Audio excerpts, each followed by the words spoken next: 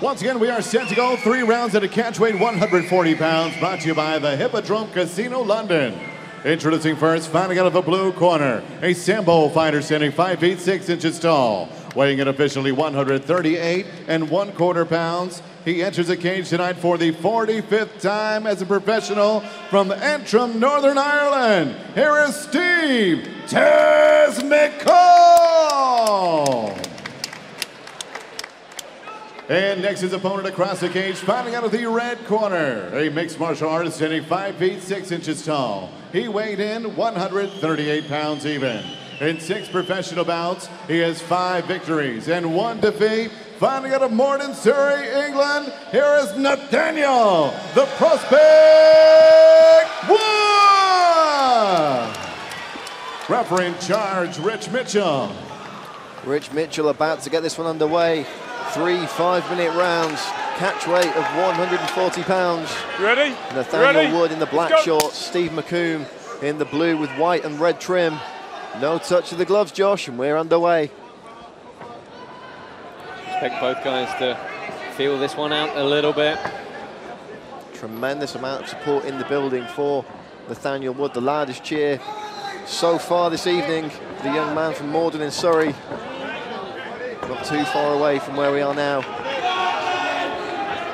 in London's Copper Box Arena, the Olympic Park, of course, playing host to some fantastic sport over the past couple of years, and it's going to be playing host to some fantastic sport here this evening. Great entry from McCombe early, but it was a fantastic piece of takedown defense from Nathaniel Wood, who's being very heavy in this top position here, and he's definitely setting his grips up.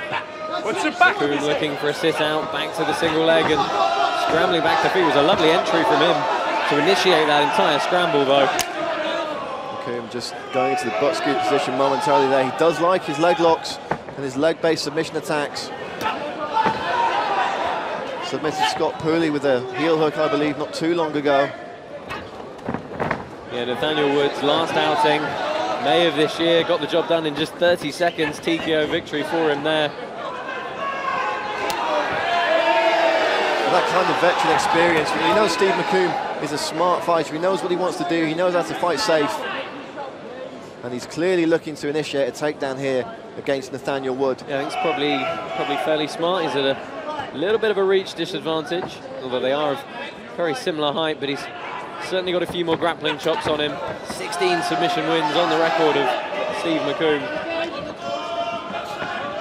4 of Nathaniel Wood's 5 wins coming by way of KO or TKO, so McCombe's got to be careful there. He's just getting stuck on the inside for a second too long without anything happening. And it was a grimace there. Push kick south of the border. As you say, Josh, you immediately heard Steve McCombe grimace. Unintentional, of course. You're usually targeting the stomach with those kicks, but a couple of inches off and you can hit the cup. That's exactly what we saw. Let's take a look at the replay. Yeah, right into the cup of Steve McCombe. I think the range just changed on him a little bit as the kick was thrown, so of course it shortened it, meant he didn't get his leg up as high, and McCombe clearly downed by that low blow. He will have 5 minutes to recover if he chooses to take it.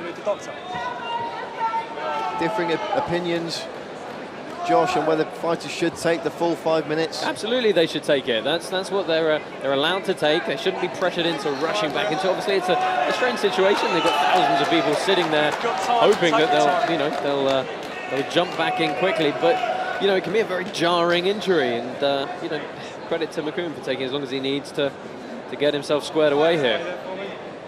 McCombe just adjusting his box. But you have to watch your target a little better. Referee Rich Mitchell just giving some further instruction there to Nathaniel Wood. I imagine just telling him to target his shots as best he can. Very doubtful that there were ill intentions. Okay, time in, let's go. Time in though, and we're back underway. Touch of gloves there. And McCombe coming in and catching Nathaniel Wood with a lead left. He can find his way in. It's a question of what he does then, and that's good decision from him, changing the angle and getting outside, but meets a huge kick. Big head kick there. You can see he looked And I believe Steve McCombe has verbally submitted. Well, he looked as though he was going to go in for the takedown, and then I think it suddenly struck him. Perhaps a broken nose, I can't quite tell. Perhaps he did clutch his head. He appeared to call for a stoppage after that kick landed. Perhaps a broken nose. Well, it could be a shoulder injury, actually, looking at this now. I think in the scramble, he ate the head kick, went for a takedown, and in the scramble, I think perhaps has suffered an injury to his shoulder. Let's see if we can get a replay here. And that was the first entry he did. Lovely double leg, but fantastic takedown defense from the youngster, Nathaniel Wood. Did a great job sprawling out on that one there, Josh. Very, very solid through all phases of the game. Nice left hook from Steve McCombe, caught him there though. Yeah, McCombe was finding his way in with those short shots, and he ate that. Oh, he broke his forearm. Oh, wow. His forearm's broken. Oh, wow. Oh, that was terrible. Yeah. Well, he blocked the kick with his arms, and you know, that's a shin against the forearm. And viewers watching at home, we do apologize for the graphic nature of that replay. Sometimes accidents can happen in mixed martial arts. It's a contact sport after all. And Steve McCombe suffering a horrific broken arm there in the first round against Nathaniel Wood. Nevertheless, a great performance from the prospect, who is victorious on his Cage Warriors debut.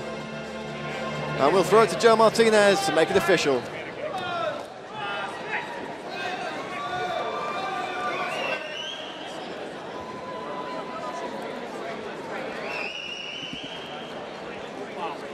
Ladies and gentlemen, the end comes at the official time, 2 minutes, 23 seconds, round number 1. We have a verbal submission. Your winner, Nathaniel, the Prospect, won! Nathaniel Wood victorious, and he'll join Josh Palmer.